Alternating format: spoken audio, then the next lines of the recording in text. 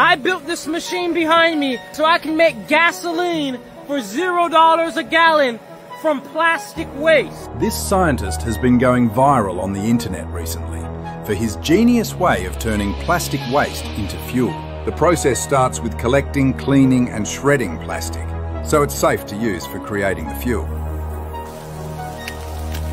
The plastic is then stored in a reaction chamber to be heated up and start the process.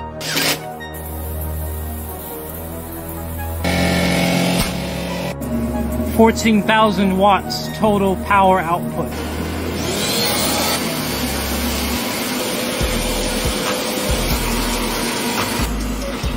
It's important for this process to use a pyrolysis chamber.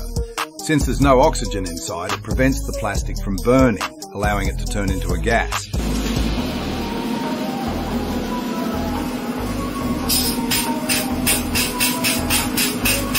The hot vapours are moved through several cooled pipes to condense the gas back into a liquid. This is our crude plastic fuel.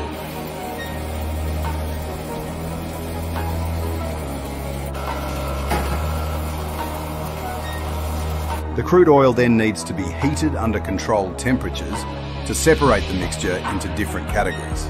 Lighter molecules like diesel vaporise first and are captured. Then we capture the heavier ones, like heavier oil fractions.